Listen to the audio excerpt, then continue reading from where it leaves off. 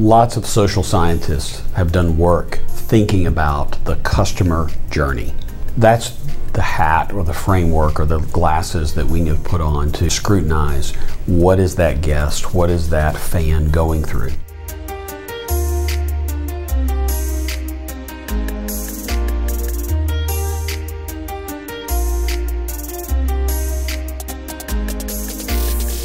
So really simple, what brands can do, what teams can do is program within that customer journey high points for them, their family, their guests, their children, moments that are shareable. If I say the word to you, interactive, you likely, because of your age, maybe if you're younger in the spectrum, you might think that that's something digital, that that's something technology-based. But if you step back for a moment and you're philosophical and you hear the word interactive, what we really mean is that it's somehow engaging with us. It's multi-sensory. And we realize there's a spectrum of audiences. What we have to have is something that's interactive for each of those audiences, each of those age groups. So my most vivid example of that is an interactive piece that we did for Stanford at their Hall of Fame.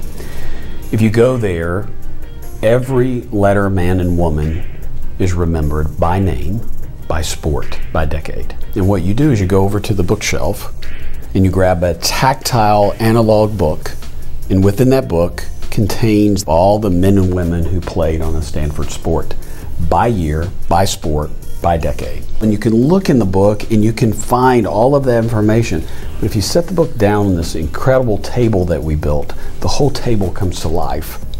And you can drill down to the sport, to the year, to the athlete, to their Facebook, Twitter, and Instagram feed for 15,000 lettermen and women. So you choose, based on your age, your proclivities, your tendencies, how you want to interact with content, but it's all there and available for you. And it's captivating. We often think that interactive is just purely digital, or it's augmented reality or virtual reality. And if you're not careful, the technology becomes more important than the story or what's being connected to. We have to give them something that's bespoke and authentic and curated.